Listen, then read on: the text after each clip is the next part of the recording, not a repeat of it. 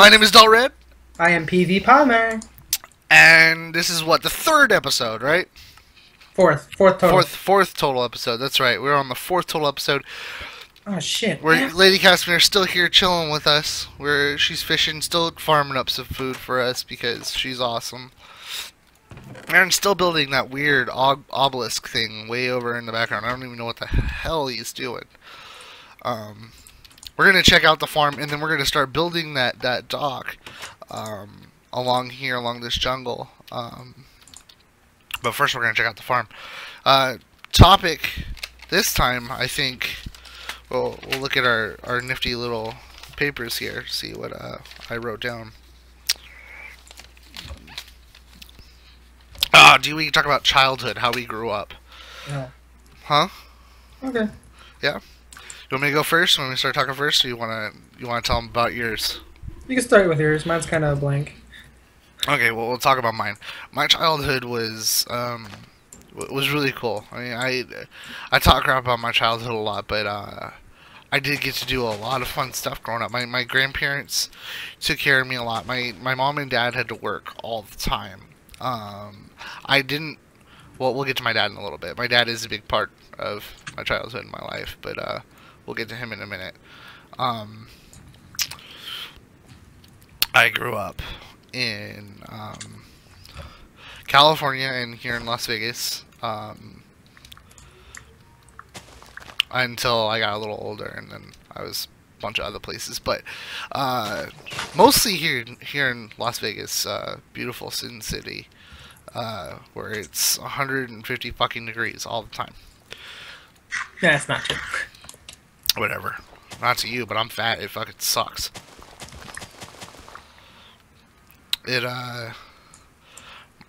My grandpa was a service writer for BMW, and my grandma's always done the same thing. She was a courtesy clerk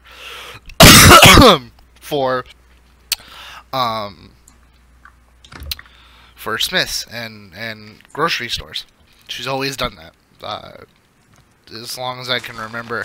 Obviously, when she was younger, she did other things. She was an exotic dancer, and she was a bartender.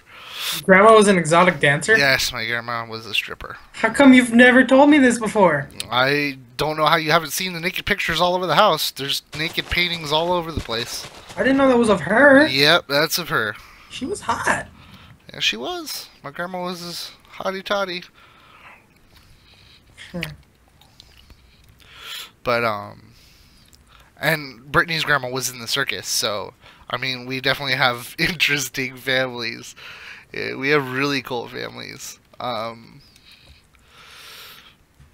Brittany will have a whole episode where she's going to tell you about her childhood. Her childhood is very deep and very emotional.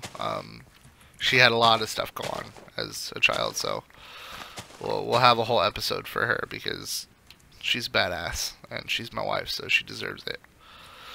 Anyway, my grandpa was a service writer. My grandpa and my grandma took care of me most of my childhood, and we lived here in Vegas, all over Vegas. And Brittany, I thought it was Brittany. I was like, Brittany, I saw we have a whole episode on you. What are you doing? Stop it! You guys are distracting me. Stop it. We can talk about your family after.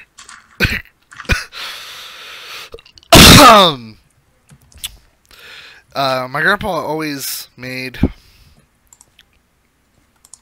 quite a bit of money, so me and my brother got pretty much anything we wanted whenever we wanted it. We spent a lot of time at theme parks and getting video games, the things we wanted, and I don't know. I guess you can see we were kind of spoiled. But we were also expected to do certain things. We obviously had chores and responsibilities and whatnot to do. And we had a pretty good childhood. I mean, we got to go places and do things, vacations. I already said that. And as life went on, my dad didn't live close to us. He lived all over, actually. He lived in Michigan, and then he came to Vegas, and we'd spend summers with him. We'd spend weekends with him, whenever he was around. And then he moved closer, and he stayed for a while, and we got to know him, and then he moved to Texas when I was 9, 10, and I started having problems with my mom. Me and my mom have very similar personality types, so we bump heads all the fucking time. Like, it's ridiculous. And as a kid, you don't really think about, hey, that's your mom. That's your mom, man. And I don't think that I got in that mindset until my adulthood, and even now, sometimes I forget because we just make each other fucking angry. And so I made the decision to move with my dad to Texas, and that's when things changed a lot. I thought that I had responsibilities before. I had no idea. I very quickly gained many more. And this is going to be a lot for this one episode. I'm not going to go all the way up into my teenage years. I'll just say that my dad was very strict and had very high expectations, and if you did not meet those expectations, you were disciplined accordingly. Ginger, come take a look at it. Give me 1 second. Aaron will talk about his. Show it off to the viewers. I absolutely will. Hold on, let me just smack some of this down a little bit while I'm... That was my childhood. I had a really good childhood. I grew up being a gamer. My grandpa and my grandma always supported it. My dad, actually, the first game that I owned for myself that wasn't a hand-me-down, that wasn't an old Atari game or whatever, was actually Halo. The very first Halo was the first game I owned for myself. Because I remember the day it came out, and I didn't have an Xbox at the time, and I asked my dad for it for my birthday, and he said, hell no. It's rated M. It looks bloody and gory and aliens, and my grandma never liked being told no. She's very stubborn. She's a little redheaded shit. I'm gonna look at this obelisk thing that Aaron built. I'll continue that in a second. What is this, man? Is this the lighthouse? Did you look inside? In memory of 9/11, it's going down on the 11th.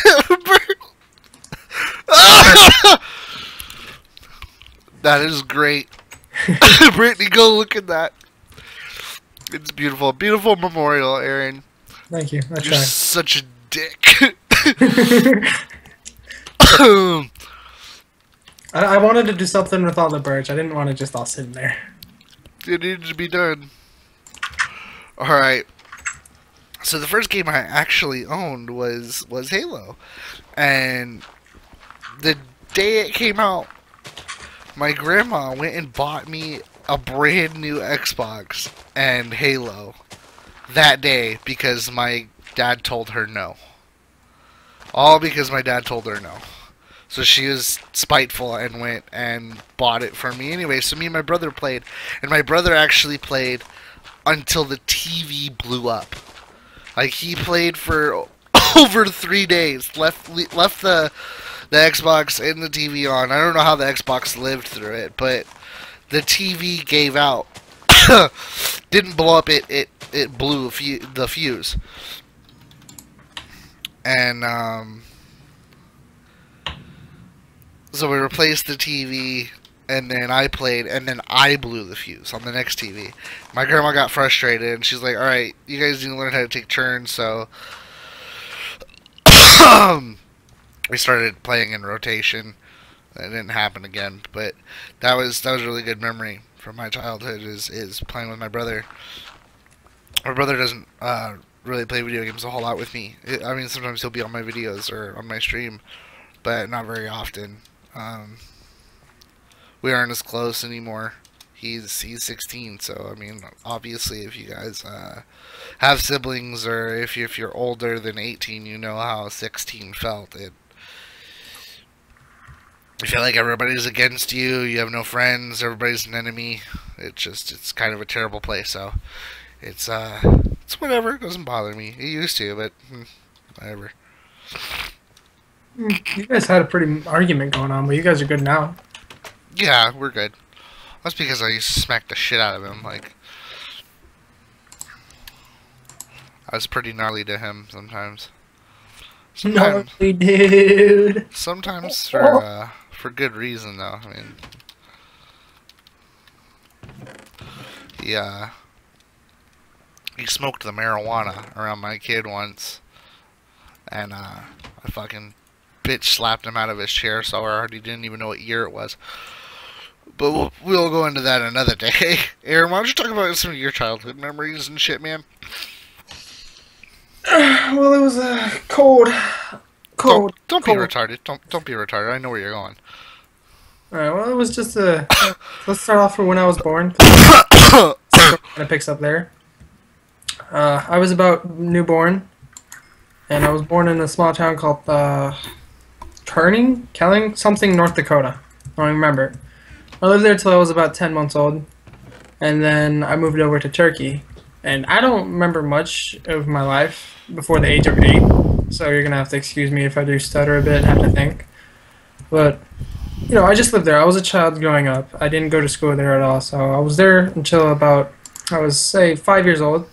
And about when I was about 5 years old, there's this little restaurant, because I was in a place called Adana, Turkey, and there's a 2-story restaurant, and I was about 5 years old, and my mom went to go out and talk on the phone, and I followed her out, but she didn't realize I was there, and I was just kind of chilling, and then I played on the railing that was, you know, close to going off the edge, and, well, the railing was pretty big, and I was a tiny 5-year-old. I know, you can't... I was a tiny 5-year-old. So I actually happened to fall, and I don't remember this exactly, but apparently my mom tried to jump in after me, and some bystander actually just saved her from going off over too. And I ended up being in the hospital for about 11 months, and I mean, my dad was a U.S. Air Force guy, so we didn't stay in Turkey. I was put into Germany. I was put into a German hospital. I ended up with 2 broken legs, a broken arm, and my jaw actually snapped. And it took me until about this year to get my teeth finally sort of in place. I mean, you can still see there's a little space. I'm not sure if you guys are on video yet, but yeah. And then, you know, one thing that I didn't know about until, you know, a few years back whenever I actually talked to my mom about it, because I don't like to talk about it that much, but there's, like, it's all concrete. And I don't know if you've ever been to places where they have little, like, square places where they put, you know, trees and stuff. The only reason I happen to be alive right now is because I landed in one of those, and it was just full on dirt. And there happened to not be a tree there. And I know what you guys are thinking, dirt, stone, when you're falling at that height, it makes a difference. But I was a 5-year-old, and it was, like I said, it was around March-ish when it happened, so it was really muddy weather. And so I went to bed. The only thing I remember from the incident is just me falling and then waking up in the car. And then I don't remember anything about my childhood after that. Fast forward to when I'm 6, 7 years old, I move here, and, you know, I'm grateful to my mom. She's given me everything I've ever wanted, going back PS2, PS1, PlayStation 3. The PS4 was really kind of on my part, but she still helps me. Just growing up, I was a little dick. I always got what I wanted, and I don't know, I never needed anything, and, you know, it's just how it always went. Just how it always was. When I was about, let's say, 10 years old, I started in 5th grade and I got my first girlfriend. And I thought that was awesome. And then 2 days later, she dumped me for Billy. And that's why you're going to always hear me saying jokes like, fuck you, Billy, and stuff like that. That's where it all originated from. Did she really leave you for a dude named Billy? Yep. Oh, God, Billy. I can't even forget her. Her name was Samantha. She left me for Billy. Yeah, and you know, ever since then, I was just a 5th grader, so I didn't care. But I just think it's funny that I remember that. And aside from that, you know, it's just nothing going on with my life. I was never into relationships. I was terrified of women, terrified of sex, terrified of everything like that. But that's gonna be a different story that I'll probably make on my channel. And I honestly, I wasn't comfortable with sex or anything like that until I met with my girlfriend right now. But that's jumping way too far ahead, you know. My childhood was pretty simple. I got what I wanted, and I was a little douchebag, and I hated how I was, but I'm changing now, and I'm still a douchebag, but I'm a kind-hearted douchebag, if that makes sense. Not really, but it's okay. Yeah. So yeah, my childhood was pretty simple. Yeah. You want to eat a puffer fish? Just cook it. A puffer fish? Just cook it. Do you know what a puffer fish does? They're poison. Yeah, we're gonna get high, nigga. Take some of the LS puffer. Don't be saying racial slurs. I didn't say racial slurs. That's not allowed. I didn't say racial slurs. Whatever. I say nigga all the time. Don't even start. Don't say it. Stop saying it on YouTube, dude. That's messed up.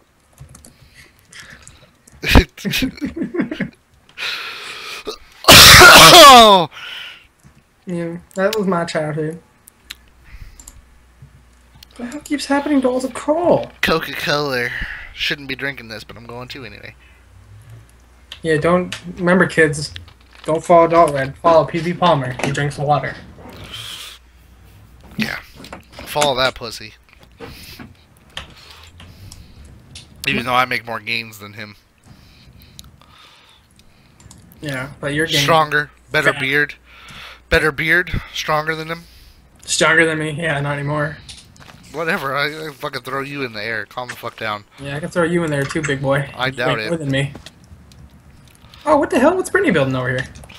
I don't know. What are you talking about? The pin? Where is she? She's right beside the house. Oh, it's a horse stable. She's building a horse stable. That's cool, honey. Nice. It's for the horsies.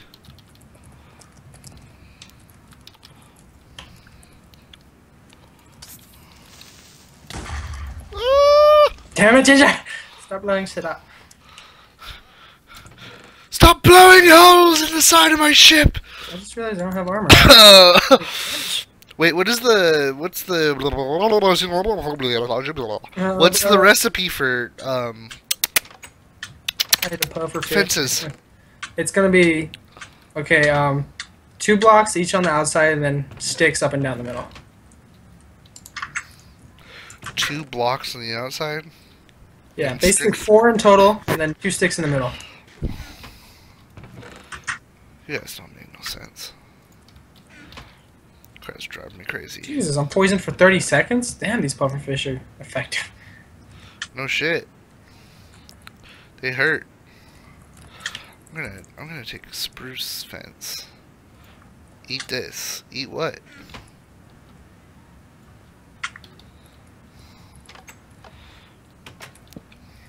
Yeah, I like that contrast there. There we go. That's good. She ignores me completely.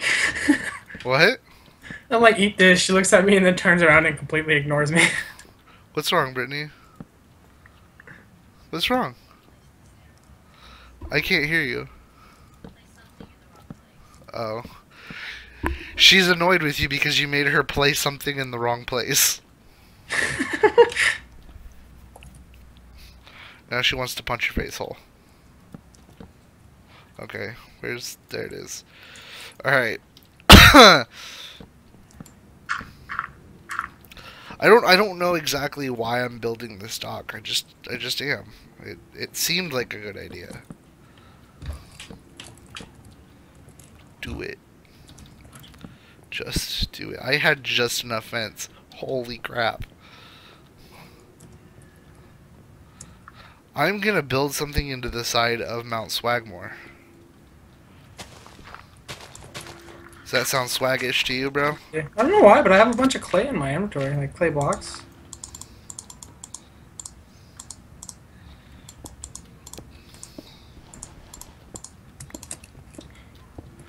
My mind broken heart. What the hell? Did you build a fucking staircase in the middle of Mount Swagmore? Yeah, I dug up once. Oh. Are you ever gonna use it again or no? No. This was my escape route. I may block it off. I don't know. I already blocked it off. I didn't know we can get back into it, honestly. I just dug right into the middle of it.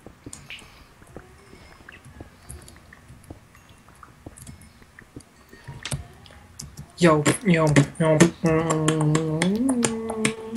Yeah, beatboxing. We should, Are you trying to go... You mean you're trying to do that? Is that what you're trying to do? That sounds faggoty. I'm doing it the real way.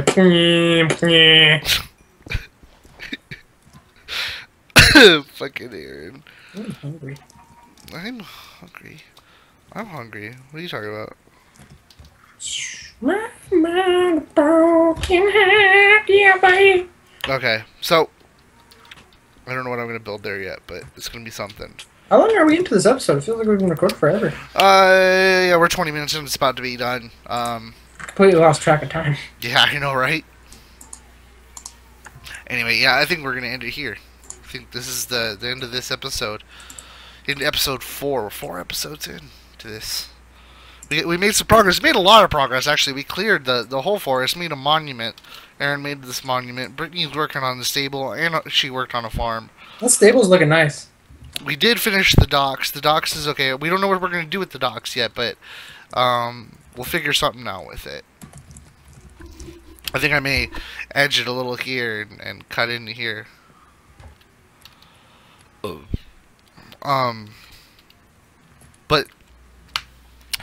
if you guys liked it, like, comment, subscribe. Make sure you check out Pvpalmer stuff.